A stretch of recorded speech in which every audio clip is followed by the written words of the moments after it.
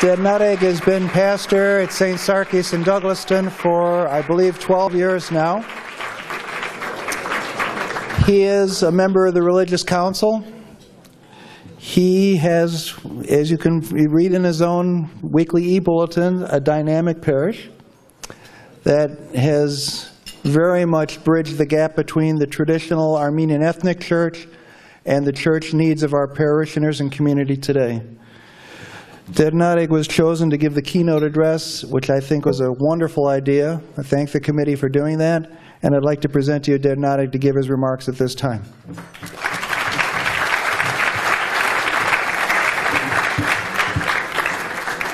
Պարսաշնոր առաջնորդ սրբազան հայրեր, հոգևոր հայրեր և եղբայրներ, բադվարժան դիարտեսպան, սիրելի բարեկամներ և հյուրեր. There are certain events and people that shape our lives. These memories are rooted deep into our childhood. Our earliest experiences may stick with us for years and continue to influence us into our adulthood. One of those memories that I have from my early days in the seminary is an episcopal ordination. It was the spring of 1994. I had joined the seminary in the fall of 1993. I had never seen an ordination before. I remember the preparation and the rehearsals that the priest and the deacons were having. Even though I did not fully understand the importance of this event or what was going on, there was a sense of joy that everyone was experiencing. The day came, and I finally saw Hayr Oshagan for the first time. It was a humbling experience to be part of that historic celebration, to witness the elevation of a servant in the church from the rank of priesthood to bishop. I witnessed Hayr Oshagan becoming Oshagan Sirpazan.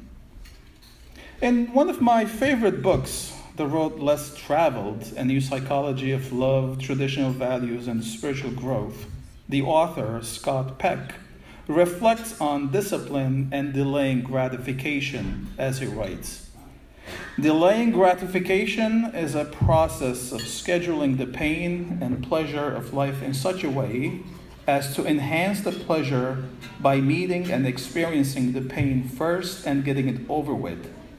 It is the only decent way to live. I learned that lesson of delaying gratification from Oshagan Sirpazan when I was a young seminarian in the summer of 1995 or 96. In that year, the Bible translating team was meeting in Bigfaya, Lebanon. Zare Sirpazan of blessed memory, Oshagan Sirpazan, and Vera Badbeli Jimbashian were scheduled to meet daily in one of the rooms of the old building of the seminary to work on translating the Bible. Hayr Shahan, our dean, assigned me to serve coffee and cookies to the translators during their mid-morning break.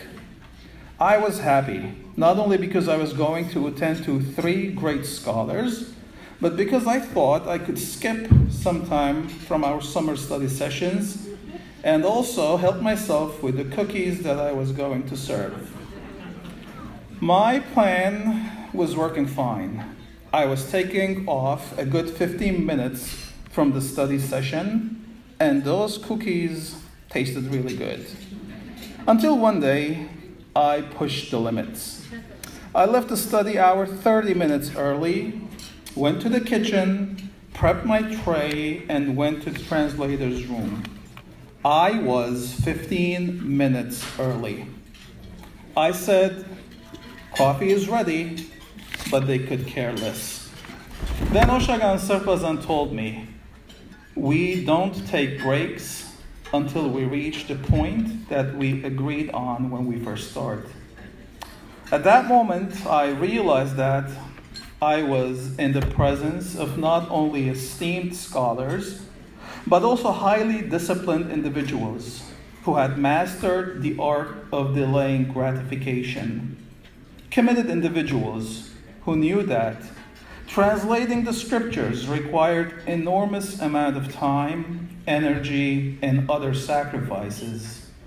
The end result of that disciplined and meticulous work was the publication of the New Testament, the Book of Psalms, and the various scripture passages in modern Western Armenian, a monumental work for the benefit of everyone in the Armenian Church. My admiration of Oshagan Sirpazan grew further when I arrived in New York in January of 2002 to work at the prelacy as an Armenian secretary, as well as to serve as a deacon. Two somber events helped me gain a deeper understanding of who Oshagan Sirpazan is. The first event was the untimely passing of our former prelate, Mesrop Sirpazan of blessed memory. It was a chilly autumn night when I got a phone call from Vasgan, who asked me to come to the prelacy office. It was a little after midnight when I got there. Oshagan Sirpazan opened the door and he broke the news to me. I can never forget his tone when he said, "Amenen lavın gerasmerav, himayinchinem." I felt so helpless, but I was able to see a man of true emotions who was trying to process the grief of losing a lifelong friend. The second event was when Zara Sirpazan of blessed memory came to New York for the last time. Oshagan Sirpazan, Hayranu Shaban, and myself picked him up from JFK and drove to Manhattan. We had dinner at a fine Italian restaurant, and no one knew that that would be the final decent meal that Zara Sirpazan would have.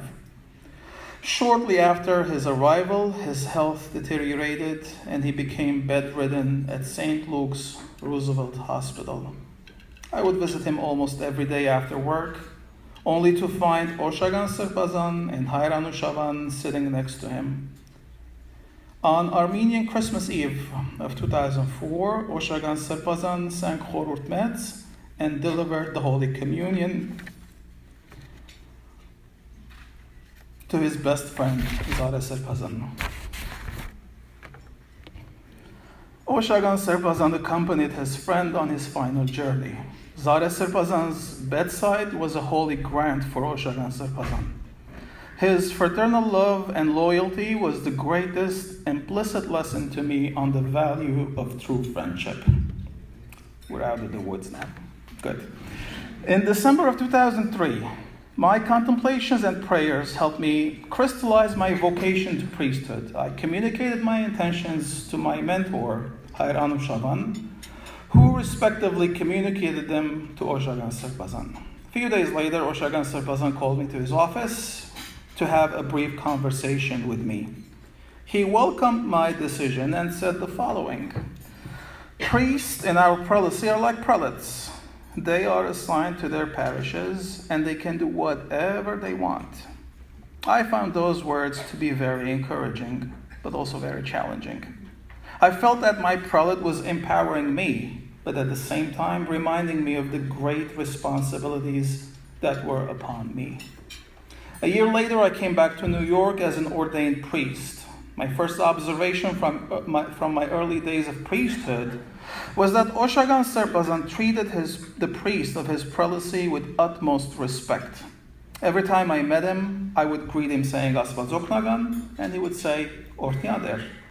His respect was never lip service, but a genuine sense of appreciation. I can speak on behalf of my clergy brothers and say, when comparing ourselves to priests from other jurisdictions, we have always felt that our prelate, Oshagan Sirpazan, is behind us, supporting us, encouraging us, facilitating opportunities for our personal and professional growth. In the spring of 2006, a year after my installation as the pastor of St. Sarkis Church, I had the audacity to go to Oshagan Sirpazan and ask him the permission to apply for a graduate program at St. John's University. Sirpazan welcomed the idea, but cautioned that I should be focusing my time on my parish. However, Sirpazan said, maybe you should apply and take one course and see how it goes. Needless to say, I felt frustrated about the deal, but still grateful for the opportunity. I submitted my application and was admitted. Soon thereafter, I had an appointment with my soon-to-be academic advisor, Dr. Frank Connolly Weinert. 5 minutes into our conversation, and he said, maybe you should take one course and see how it goes. I said, have you been talking to my archbishop? And he said, I have no idea what are you talking about. I finished my graduate studies in pastoral theology in the spring of 2010. I got my diploma and my transcripts and went to see Oshagan Sirpazan. This time I was really nervous. Sirpazan looked at my grades as I thanked him for the great opportunity. Then Sirpazan asked, are you thinking about a PhD? I said, no, but I am thinking about another graduate program. Then I told Sirpazan about the clinical mental health counseling program and why I wanted to pursue study in that field. I knew my chances of approval were slim, but I wanted to give it a shot. Sirpazan thought for a minute and then said, Shadlov, I will approve your request under one condition. I want you to become a licensed mental health counselor. There are no words that can explain the joy that I felt at that moment.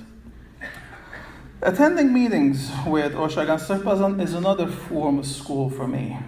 Navigating in delicate and tough situations where the inexperienced rookie is inclined to make abrupt decisions, you hear the sound comments of the seasoned prelate, who invites you to see the bigger picture. That advice is not only based on experience, but it is galvanized by compassion and biblical wisdom. Dear brothers and sisters, management experts define leadership as a process of influence. Anytime you are trying to influence the thoughts and the actions of others towards a new place or different outcome in either their personal or professional life, you are engaging in leadership. Oshagan Sirpazan is a leader of that caliber.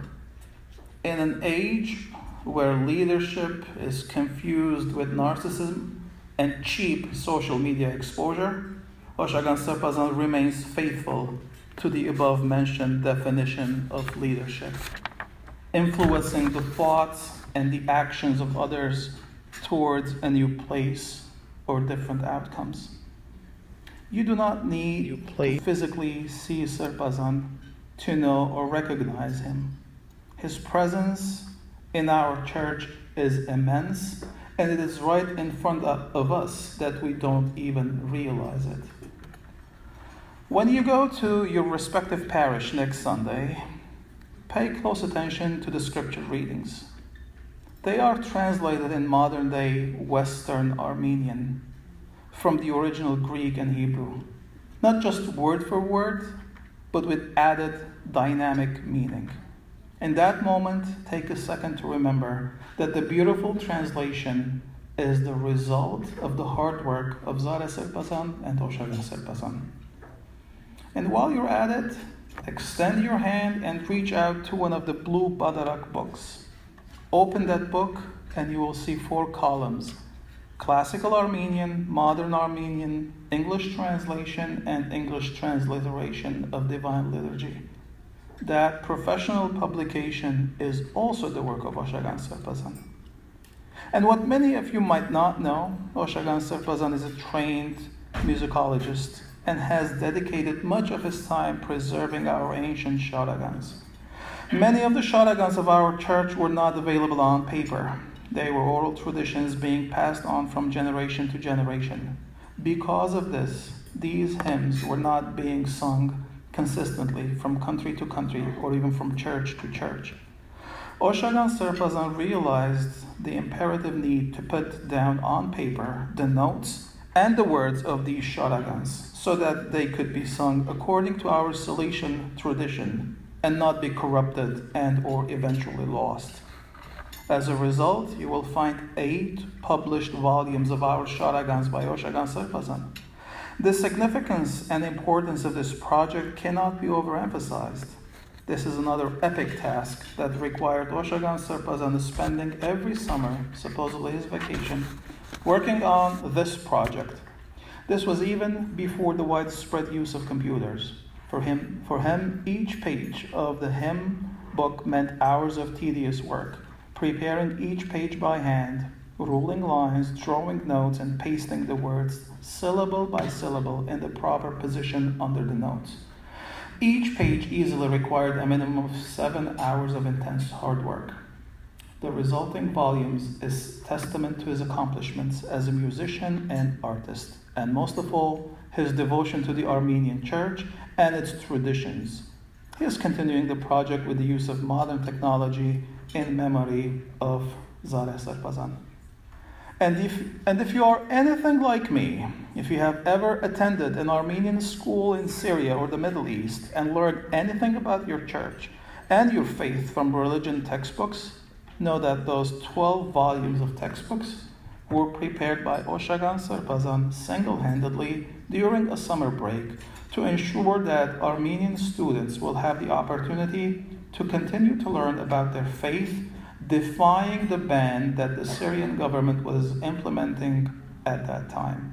Those textbooks are still being used to this day, the result of many sleepless nights. If you study all the above projects, you will see that Oshagan Sarpazan is a leader who thinks long-term. He makes his investment in what will eventually benefit the church for the infinite future. When I reflect on Oshagan Sarpazan's work style, I remember the story of Mary and Martha of the Gospel. Mary, who sat at the Lord's feet and listened to what he was saying, but Martha was distracted by her many tasks. Mary chose what was permanent, while Martha was overwhelmed with the day-to-day tasks. The day-to-day tasks are important to keep our church and our organizations running, but sometimes they make us focus on the here and now and hinder us from planning for the future. Oshagan Sarpazan's monumental work and his investment in the life of the church will greatly benefit the future generations. But Oshagan Sarpazan is not only a man of books. You will always be a student when you are around him. When he visits St. Sarkis, for instance, on Sundays, I always ask him, Sarpazan, bat kam bit pochantsek aysor? And his answer is always consistent. Yega kezi l'selo. And you get the butterflies in your stomach. At the end of Badarak, you will meet him at the office, and he will give you his honest feedback and constructive criticism. Oshagan Sarpazan has a dry sense of humor. I was sitting next to him during a social function one day when the church server with not perfect singing qualities approached him and said, Sarpazan, do you hear the improvement in my singing? I have been taking singing lessons. Oshagan Sarpazan replied instantly and said, it sounds like their Nareg is your music teacher.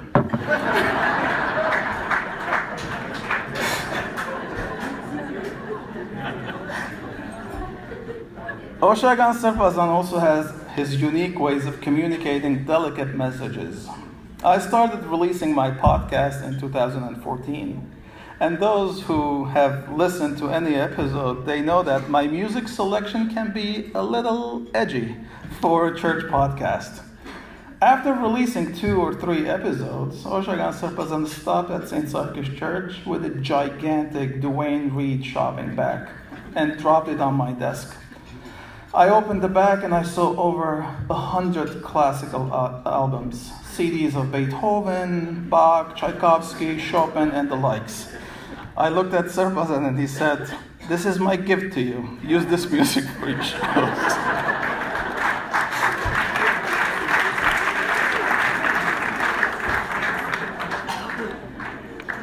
I feel blessed to call Oshagan Sarpazan my boss.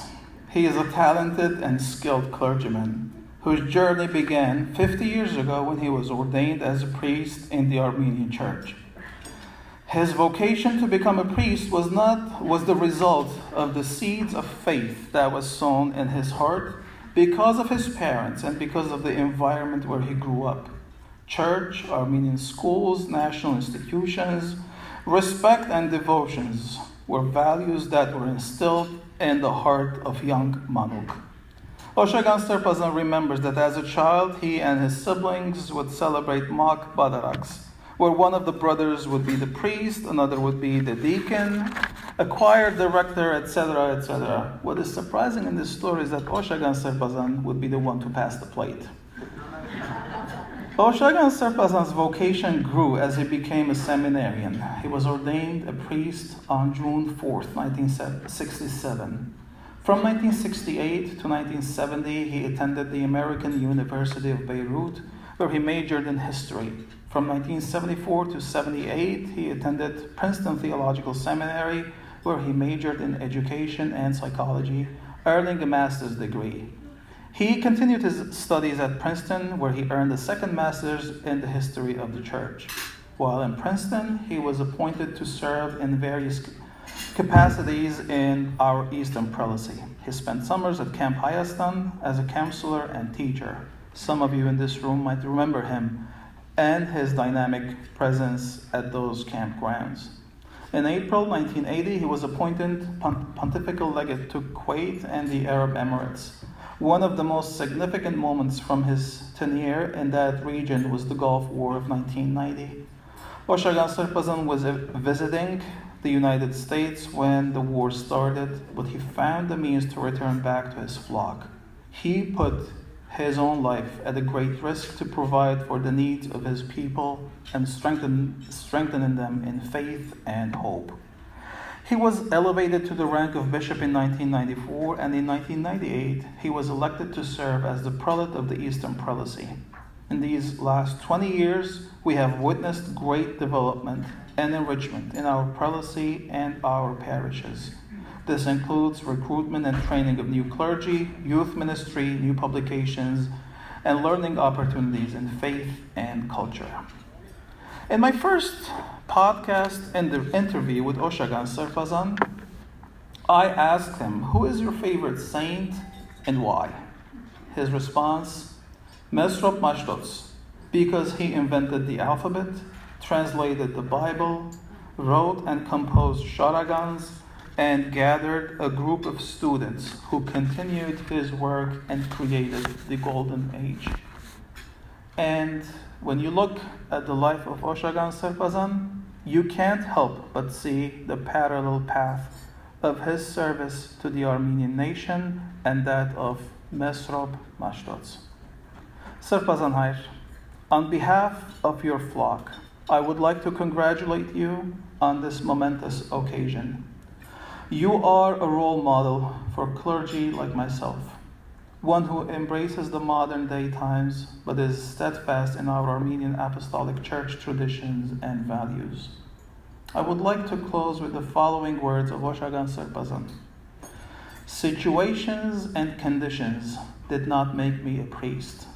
My faith, my church, and my people, they made me a priest.